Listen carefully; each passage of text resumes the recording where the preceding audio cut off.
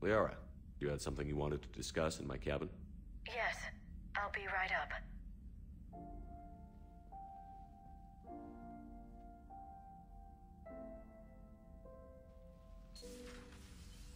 Come on in. Thank you. Could we sit? I've been thinking about the knowledge we gathered on the Reapers, and how easily it could be lost again.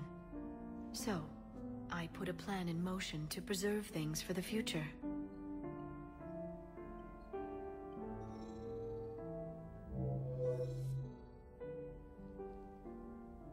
What's this? A record of the galaxy.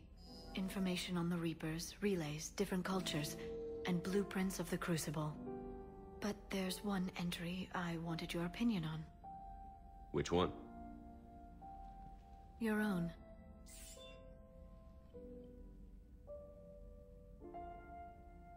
I'd be honored to have your input. How would you like history to remember you? 50,000 years is a long time for a computer to sit around. Please, I was an archaeologist. I know what I'm doing. I'm encasing these records in time capsules and seeding copies on multiple planets. And while it's not foolproof, the VI I'm installing has every translation and linguistics program I could find. So it's an information guide like Vigil on Ilos? Yes.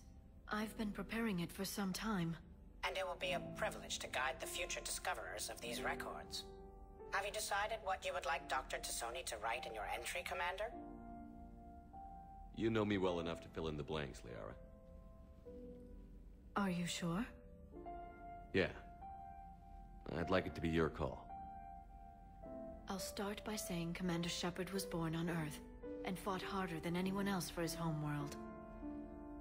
The Commander was a strong biotic and a skilled technician, a deadly combination in a fight. While I didn't always agree with his decisions, I still respected them. And it was a privilege to know him. Careful, this doesn't sound like a diary. I can't help myself. You're a good friend, Shepard. You've been there for me too, Liara. No, I haven't.